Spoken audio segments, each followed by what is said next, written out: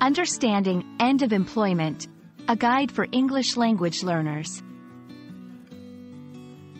Hello everyone, and welcome to our English language learning channel. Today, we're going to dive into an important phrase that you might encounter in the professional world: end of employment. We'll break down what it means, how it's used, and some examples to help you understand it better. Whether you're working in an English-speaking environment or just keen to expand your vocabulary, this video is for you. End of employment refers to the conclusion or termination of a person's job or work relationship with an employer. This can happen for various reasons, including resignation, retirement, layoffs, or dismissal. It's a formal term often used in human resources and legal contexts. 1. Resignation, when an employee decides to leave their job voluntarily. 2. Retirement, when an employee stops working due to age or other personal reasons. 3. Layoffs, when a company reduces its workforce due to financial or organizational changes. 4. Dismissal, when an employer terminates the employment due to performance issues, misconduct, or other reasons.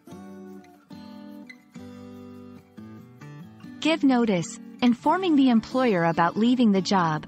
Severance pay, compensation given to an employee upon termination. Unemployment benefits, government aid given to individuals who have lost their jobs. Termination letter, a formal document stating the end of employment. Different cultures and countries have varying norms and laws regarding the end of employment. For example, in some places, notice periods are required by law, while in others, at-will employment allows employers or employees to end employment without prior notice. It's important to handle the end of employment gracefully and professionally.